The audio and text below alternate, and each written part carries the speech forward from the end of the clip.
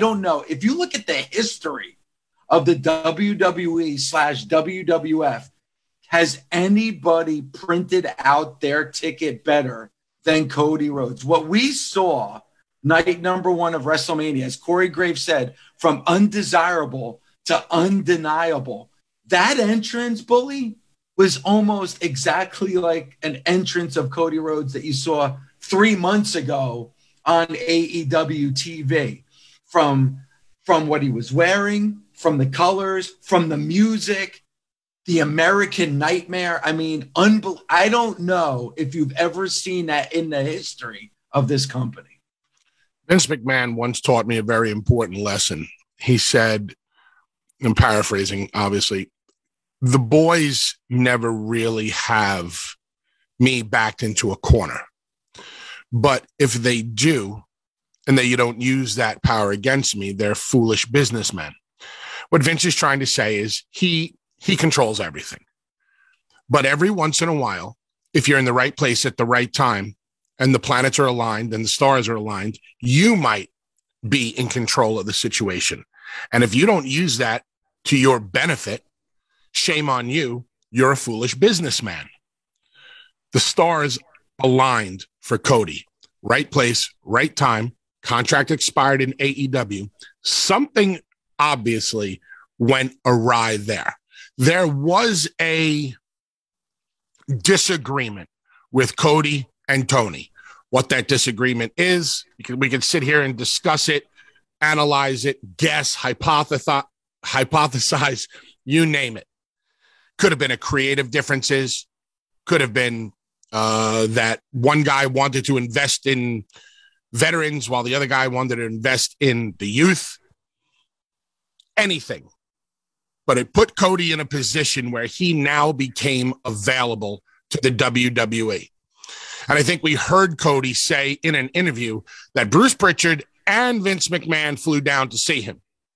If Bruce and Vince are getting on a plane to come to see you, you know that you got something going on for yourself. You know that you're in a position of power. You know that you're in a strong negotiating position. You know you're working with a strong chessboard.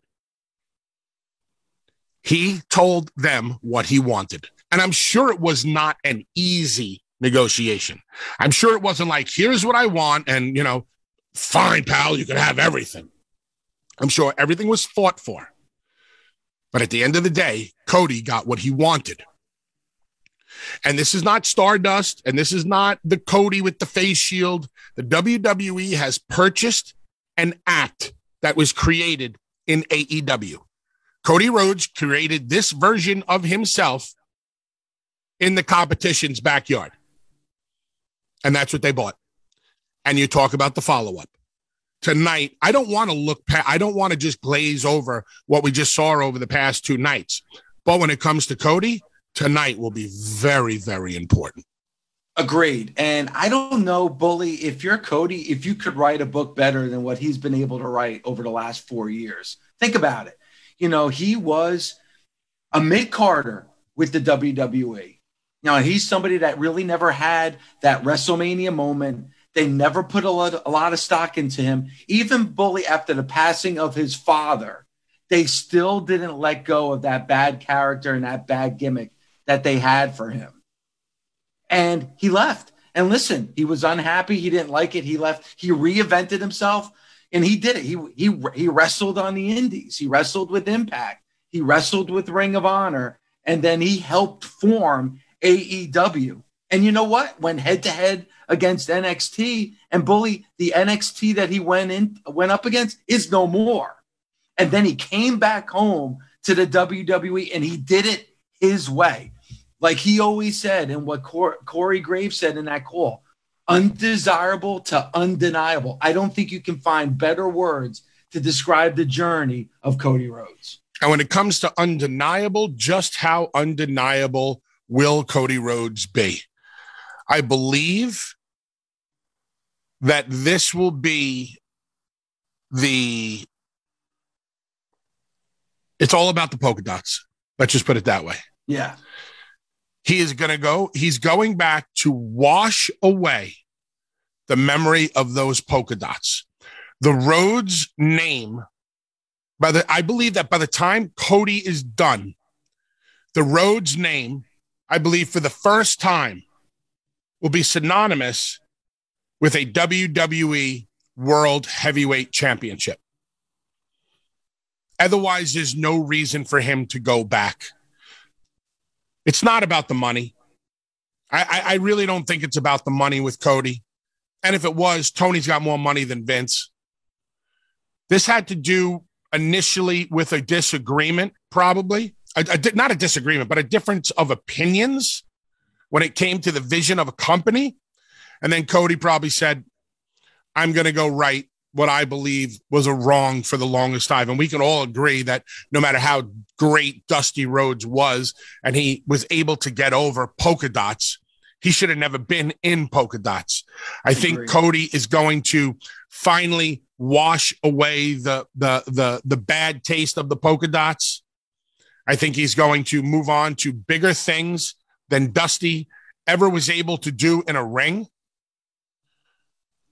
And we talked about for weeks, why would Vince bring Cody back? After watching Saturday night, Dave, what's your opinion as to why Vince would bring Cody back? I think that he looks at Cody now as somebody that has so much stock, somebody who's a creative genius, somebody who had the balls to go head to head with him in one of his products and win, somebody who bet on himself and was able to recreate himself. And I think Vince looks at him now as somebody, hey, I need more people like a Cody Rhodes. I think he looks at him now as the president of what he wants this company to look like over the next 2 to 3 years. I really, truly believe that. You were in Texas Stadium the other night. Obviously, there was video up on our social media about your reaction when Cody came out. On TV, it sounded like he got a massive ovation, a great pop, not Stone Cold Steve Austin-esque, but on par with the Hardys from Mania 33. Yes. Is that the way it was live, or was there anything pumped in? No, anybody that's talking about pumped in crowd noise from WrestleMania, being there live and being amongst those people, there was no pumped in crowd noise that I could tell at WrestleMania 38. That was a definite organic reaction of those fans when Cody came out on Saturday night. So does that speak to the strength of AEW then? I think a little bit too. But Bully, let's face it, who was Cody when he left? He was a mid-card talent in the WWE. I don't think a lot of people were shedding tears when Cody left the WWE. I don't think the WWE was pulling their hair out when Cody left. He was not a main eventer. He was not a world champion. But this guy who came back, you're right. This was the American nightmare. And as soon as they saw that slogan come up across their screen in AT&T Stadium, that place went nuts. So I agree, Bully. It has a lot to do with Cody. It has a lot to do with the machine that is the WWE. But I think you're right. I think it shows you the popularity now of AEW and how much of a force they are in the pro wrestling world. Tonight, I would give Cody Rhodes a microphone. Tonight, I'd let Cody Rhodes go out there, and I'd let Cody Rhodes say whatever he wanted to say, or at least as much as the WWE will ever allow somebody to go out there. I want to hear a real story. Nothing canned. This should be about getting out of the shadow of Dusty. That's because that's been Cody's real life story. Whenever people speak to Cody, hey, I'm even guilty of it. Whenever you speak to Cody, it's hard not to mention Dusty's name in some way, shape, or form, or ask a question about Dusty, or ask about a memory or something. Everybody talks about Dusty. I think within 20 to 30 years, Cody wants people just mentioning the name Cody. And I think Cody has had to live in Dusty's shadow even more than Dustin. Would you agree or not? I would agree. I think a lot of people lean on Cody a lot more. They expect a lot more from Cody. And maybe, Bully, with Cody, this is going to be a situation like Charlotte Flair. You know, obviously we all know Charlotte Flair is Ric Flair's daughter. But do we really think of Ric Flair immediately when we think of Charlotte? I don't think we do anymore. I think she's created herself as such a force in women's wrestling, in the world of pro wrestling. I don't think we immediately think of Rick.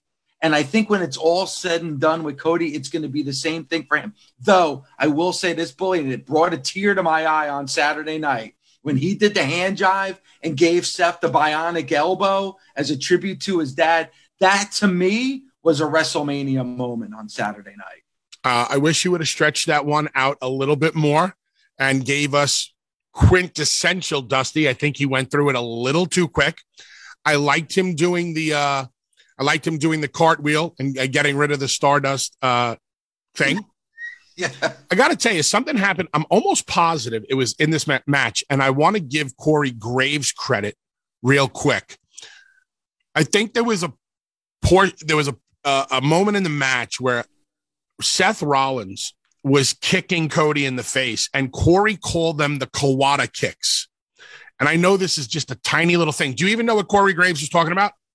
No, I couldn't really hear the commentary being there, so okay. I missed a lot of that. Corey Graves put over the kicks and called them the Kawada kicks, which is exactly what they were. And I popped so hard because Kawada is a legendary wrestler, one of the best sellers, if not the most genuine seller in the history of the business, in my opinion. And I just popped huge for Corey mentioning the Kawada kicks during Cody and Rollins. And we're sitting here talking about Cody. Hats off to Seth, too. Seth did a phenomenal job. Those guys had a banger of a match. Lots of people saying that was their match of Mania. Well, I think it's between two matches. I think when you look at WrestleMania, it's either Cody and Seth Rollins or the next match that we're going to